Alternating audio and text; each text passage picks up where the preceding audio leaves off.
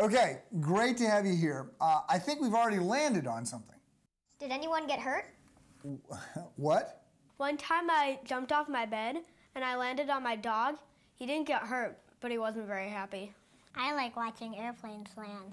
Okay, I think I see where this is going, but let's try to focus. I wish my staff listened to this closely. So last week we landed on a great idea without any dogs getting hurt in the process. I think we need to think about how to love God. Oh, I love God. I love God too. Oh, I love God more than they do. Let's not go there. It's just super simple to love God. It is? You just do whatever he asks. It's not hard. And we should just listen to what he tells us to do? Yeah, he is God. Duh.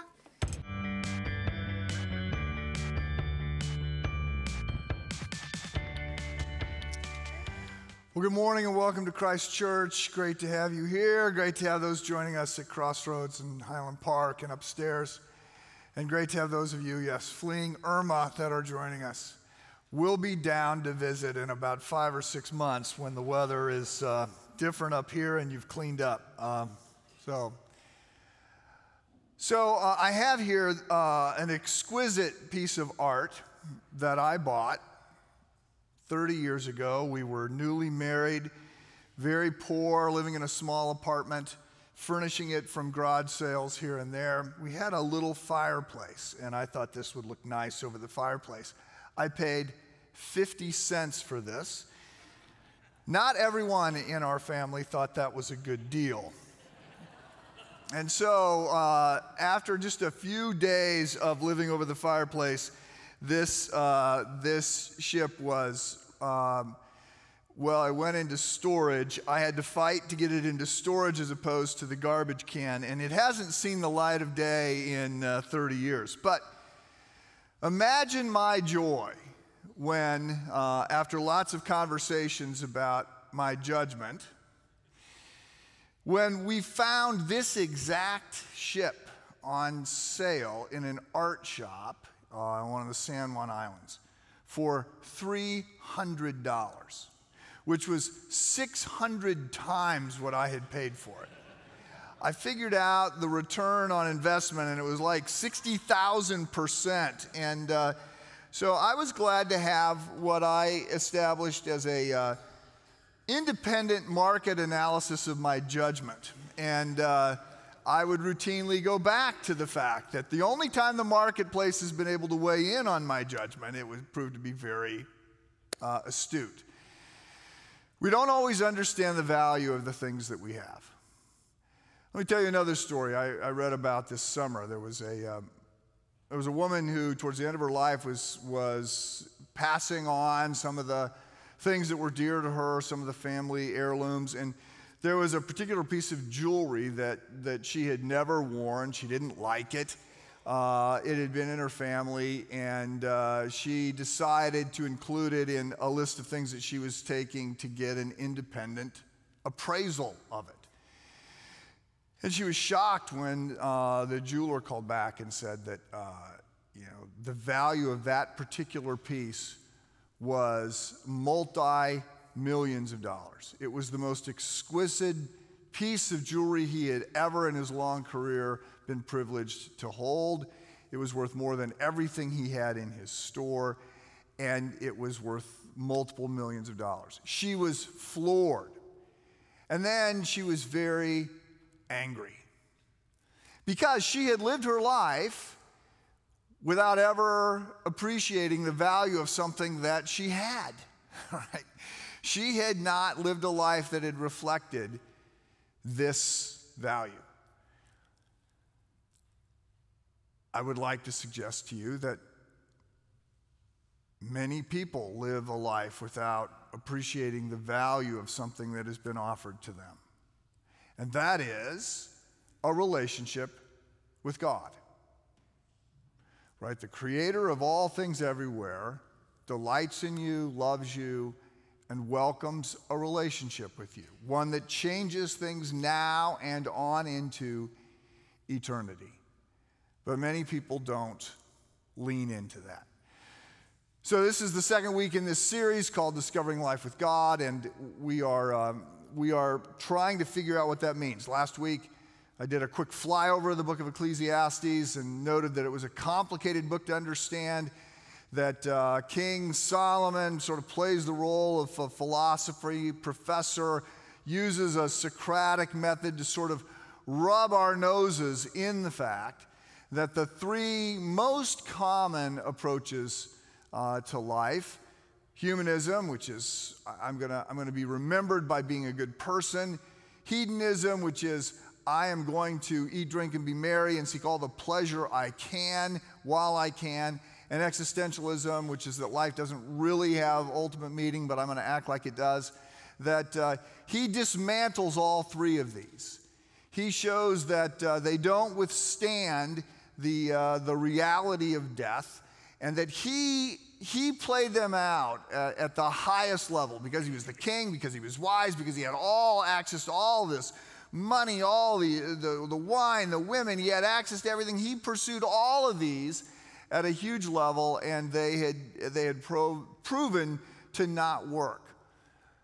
And so it looks as though there is no value to life, but then at the very last of Ecclesiastes, he pivots and he says, so here's the way life can have meaning.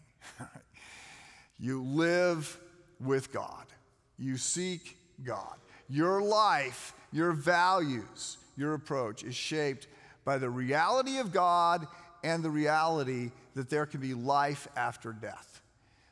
And so this is what changes everything. And then from there we jump to the Gospel of John and noted that John sort of has this thunderous opening where he breaks the silence and the pessimism of the Greek philosophers who no longer believe that life has purpose, that they can figure out a purpose for man. And he says, in the beginning was purpose, right? In the beginning was the logos. In the beginning was the logic. In the beginning was the all-unifying idea. And it wasn't just an idea, it was a person. It was Jesus. And that John is arguing, as the New Testament is arguing, as the Bible is arguing, that we were made for God, we were made by God and for God, we are completed in a relationship with God, and that this comes through Jesus Christ, God's Son, the Savior of the world. So what I'd like to do today is to think about what it looks like to love God. So this series is sort of going to pivot on three little phrases. So we're talking about how to discover life with God, and the argument is that we need to love God, serve others, and reach one. And so today I want to talk about what it looks like to love God. In this moment, right, in this postmodern, post-truth, alternative news, in a world where more people watch cat videos than read serious books, in a moment where we are again faced with sort of real ugly racial anger and confusion, in a moment where there are again unstable states with nuclear powers, in this moment of hurricanes and earthquakes, what does it look like to love God? So there are different paths we could head down. There are a number of chapters in the Bible that are particularly focused on love. So for instance, we could look at 1 Corinthians 13 or 1 John 4. We could look at some of the different nuances of the Greek terms for love. There's phileo, eros, agape, and others. I've done that in the past. We could look at some of the scripts, for lack of a better term, some of the pathways that get laid out for us about the things that we should do. I think there's great value in that. We're 2,000 years into the faith. There are people that have learned some things before us about how to do this and how to make this work. And we'll be doing that a little bit later on. I'm always nervous when we think about that, because any sort of set of rules can become a legalistic, self-righteous justification exercise in pride. So we've always got to be careful of that. I want to do something a little different today. I want us to think about what it looks like to worship God. And the premise is that to love God is to worship God, and to worship God is to love God. They're not exactly the same thing, but they're very close. And so if we were to think a little bit more about worship, we might understand a little bit better about what it looks like to love God. So I have a half dozen observations about worshiping God and about worship. And I want to set those in front of you for you to wrestle with, talk about in your small groups, think about in terms of your own life. So I want to start. My first point is just a simple definition of worship. Worship is our natural response to something that's awesome. So when we're in the presence of something that's amazing, we're amazed. Right? I mean, and when we're with other people who share our amazement, that tends to lead us down a pathway of worship. And one of the places to see this is with sports. When people ask me, for the last few years, when people ask me, what's the biggest church in Chicago? I say, Soldier Field. Every Sunday during the fall, right? Tens of thousands of worshipers are there, right? And you see people who get excited, who jump up and down, who high-five each other, who break out into song, right? Bear down, Chicago Bears, right? They are into it in a very spontaneous, sort of euphoric way. And their week often pivots around the results of that game and anticipation of the next one. And so they wear certain kinds of jerseys, and they read scouting reports, and there's certain parties that you go to and certain foods that get associated with this. I mean, there's a whole liturgy of, worshiping a sports team. And it's not just sports teams, right? When we're in the presence of anything that is amazing, and sometimes we have to be educated, we have to know enough to be amazed. But we're in the presence of great art or great music or somebody who's just unbelievably exceptional in something. We are amazed, right? And we don't have to be told to be amazed. We're amazed. Amazing things lead us to be amazed. Worship is the natural response to something awesome. The second point is that we are wired to worship. You and I are wired to worship. We do it naturally. In the first Harry Potter novel, Harry discovers the mirror of Erised, which is, if you didn't pick up when you were reading the book, Erised is desire spelled backwards. And when he looks into this mirror, he sees his parents who are expressing their love for him. Harry was an orphan. His parents died saving him when he was a young child. He didn't know them. And so he's so taken by an opportunity to see his parents and for them to express their love and approval of him. He's just euphoric. So he runs to get Ron, his friend. And when Ron comes and looks in the mirror, what Ron sees is Ron as a prefect, sort of one of the leaders in the school, and as a great athlete, Quidditch player. That's what Ron sees. And they're confused about this because they're saying, no, it's my parents. And Ron goes, no, it's me. And Dumbledore has to explain that this mirror shows what we most want, that everyone has some great desire that is sort of animating them. and there's a sense in which that's what it means to be human, right? We love, we worship, we seek purpose. We organize our life around certain things that we think are going to bring us joy, right? We're different than animals. So there's another book that makes this point in a little bit different way. This summer I read, I'm not recommending, I don't agree with a lot of the book, but I read this book by Yuval Noah Harari, an Israeli thinker and an atheist, and he wrote a book called Sapiens, A Brief History of Mankind. And what I was reminded of as I'm reading this, because he's talking about all the different species that are part of the genus Homo, right? There was Homo sapien and Homo erectus, all these species. And what I was reminded of was that there was an argument that was made 150 years ago that we should be called homo religious. Because what makes us different from the animals is that we are religious. We worship. We seek meaning. We seek purpose. And so I would just set out to you that worship is our natural response to things that are amazing. And secondly, we're wired to worship. Which leads to the third point. The Bible doesn't ever tell us to worship. It tells us to worship God. So it knows that we're going to worship, right? And that's the way it gets framed. The first commandment says, I am the Lord your God who brought you out of the land of Egypt. You shall have no other gods before me, right, in my sight.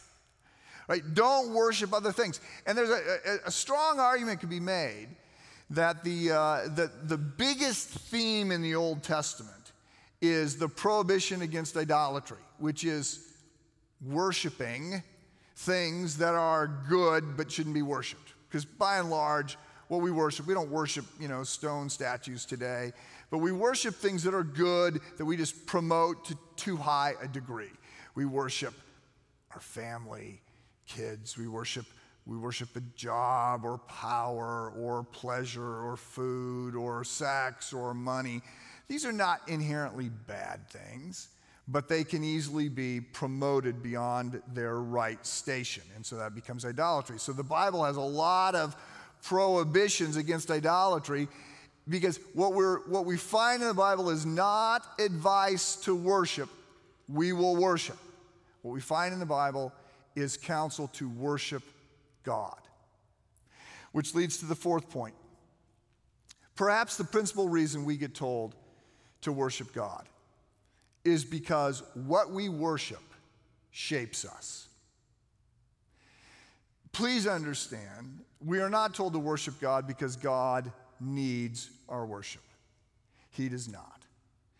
In his commentary on the Psalms, C.S. Lewis says that he was early on, before he came to faith and shortly after he came to faith, he was very put off by the Psalms because there's all this instruction to worship God.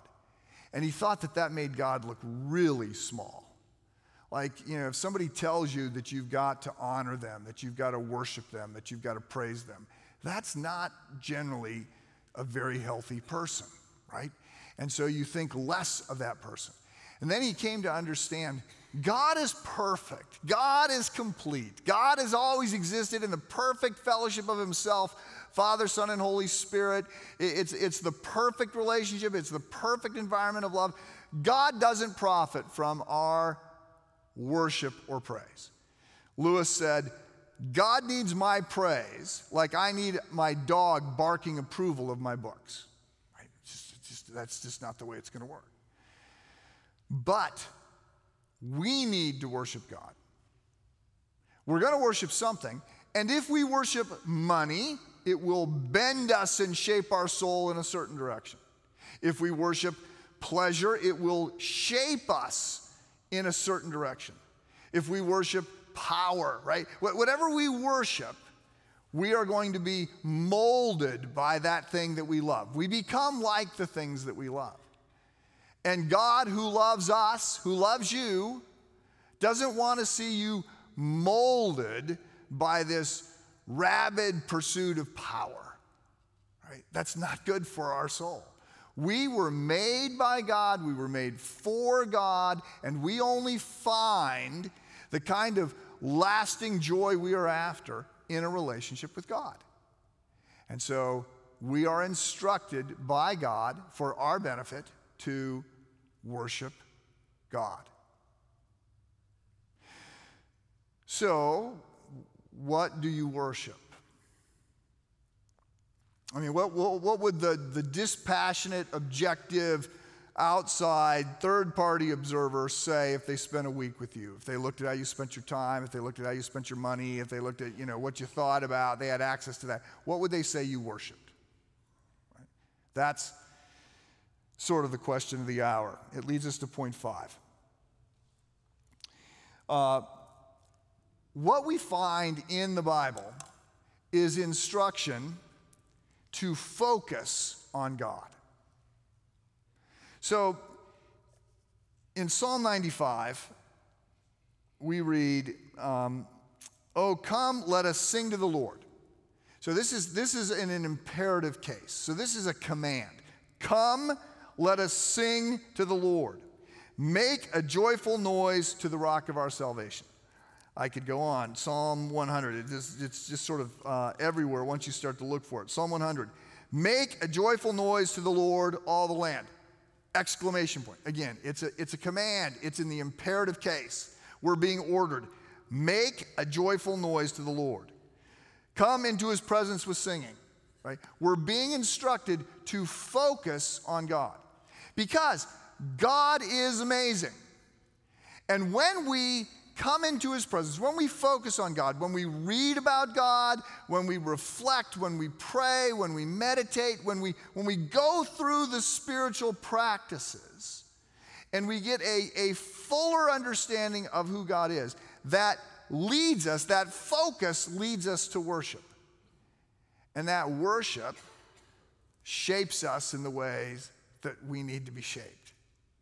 So what we find throughout the Bible is instruction to focus on God, to build into our life a cadence of things, small group gatherings, daily readings, times of prayer, right? I mean, there's just none of these things are mysterious. The fact that they work is not all that mysterious. The challenge is we don't generally do them.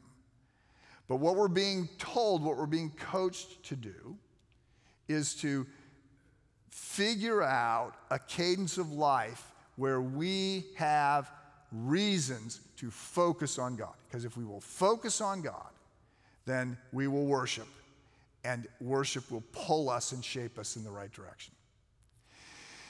And the last point I'll make is that this includes focusing on God when everything is going wrong.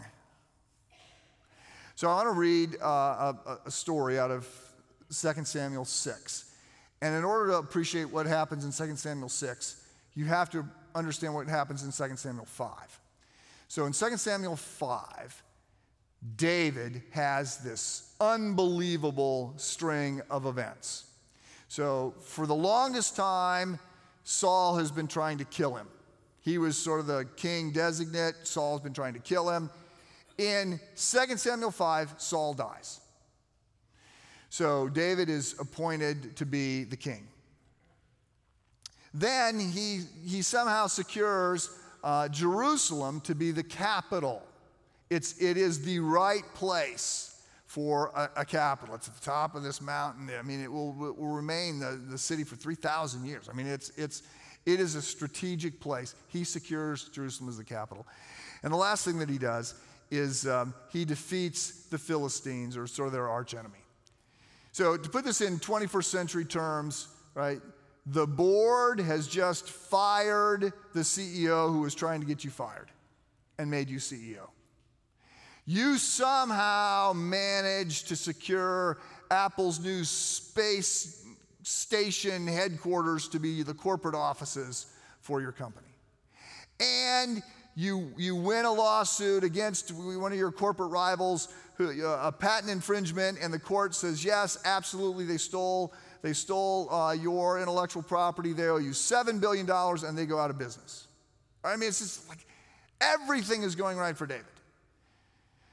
So some of you have had a chapter 5 week, or arguably a chapter 5 month or year. Lots of things have gone right? And you know, if that's the case, that it's pretty easy to be thankful to God for all the things that are happening. So it wouldn't surprise you if I said that in chapter 6, David decides to have a big celebration, a worship event. And he gets all the country, 30,000 people, to form a parade of singing and dancing. And he's at the front of the parade.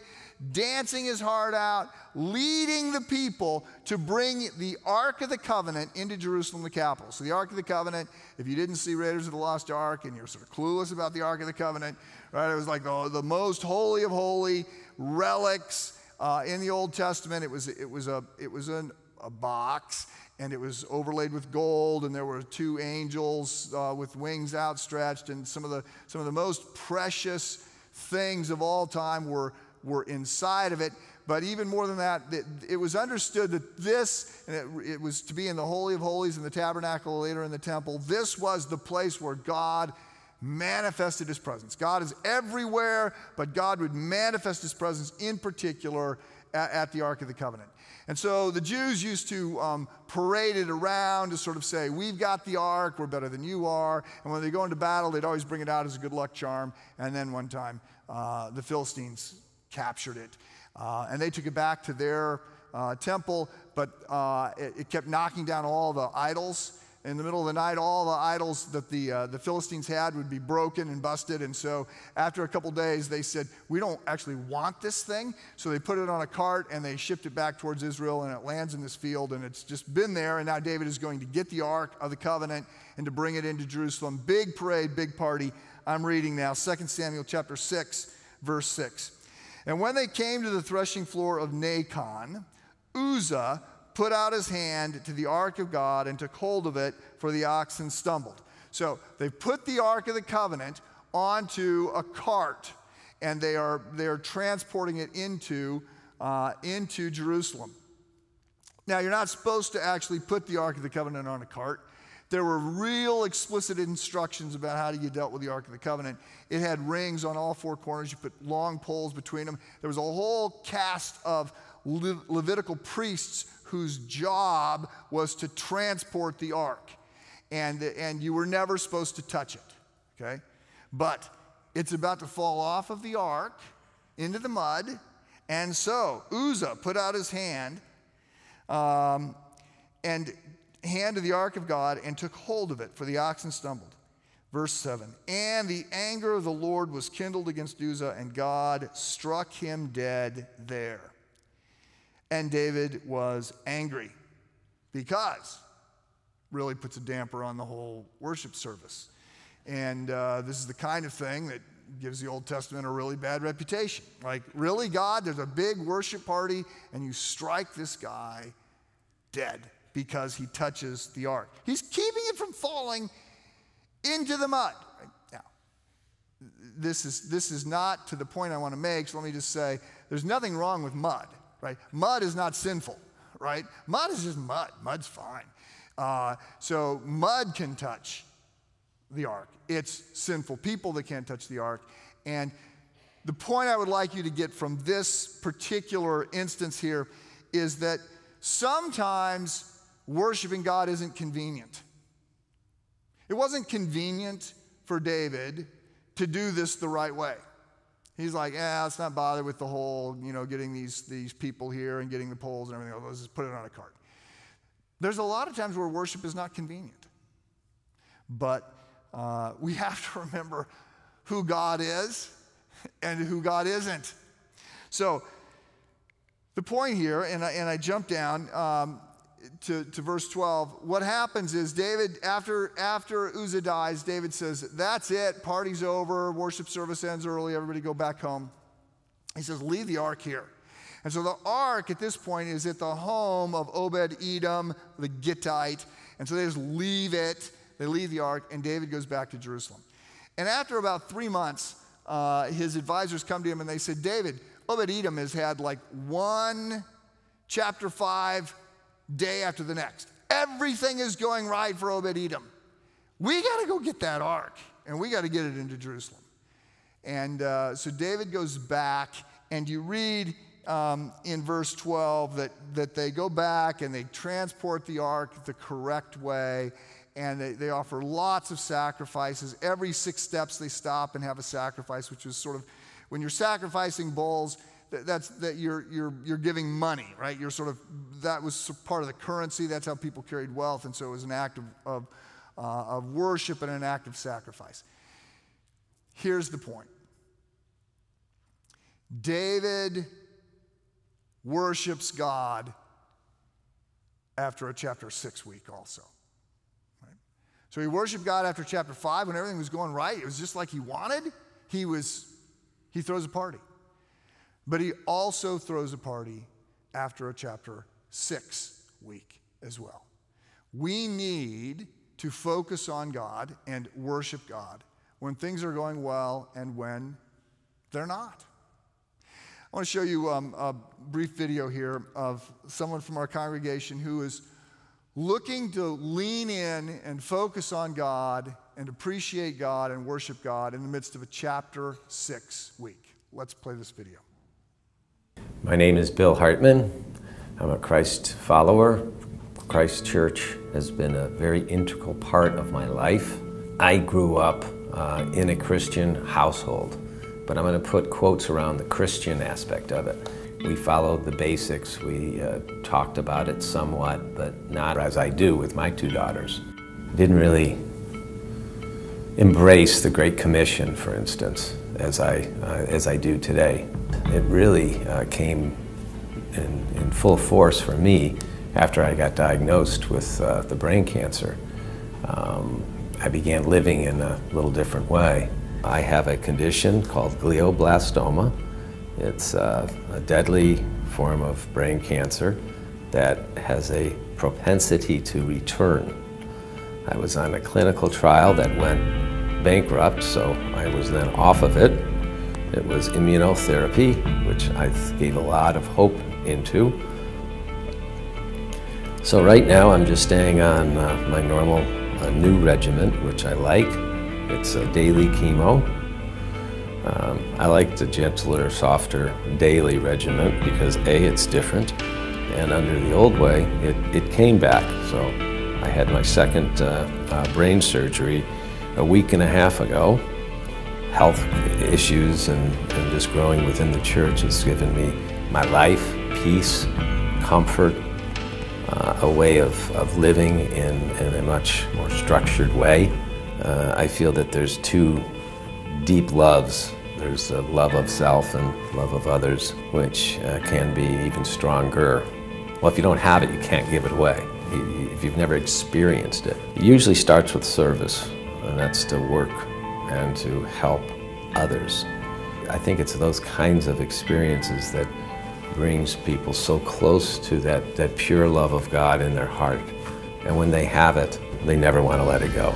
And you just want to keep it, maintain it in every way you can.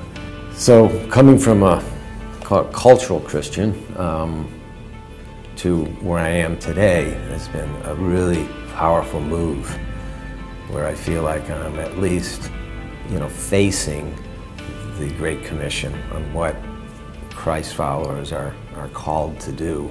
I realized that I was waking up every morning just feeling great, and regardless of the chemo, radiation, surgery, I realized it was because of my 3 main community groups: my church, my small group, my family, my friends. Really, the community of this church is something I look forward to throughout the week, and that's the truth. Because it's powerful when I think about how this church has so impacted my life and really got me on a really good course.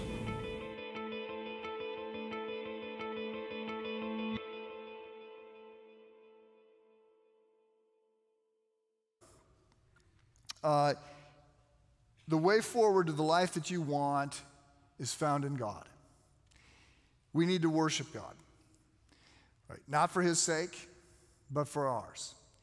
This means that we need to focus on God. You are responsible for focusing on God. You lead you, so you need to figure out how to get this done. And I would say, pick a service and make it a priority. I would say, get into a group that is going to help hold you accountable. I would say, develop some daily practices. Find places to serve. You lead your life. You will be shaped by something.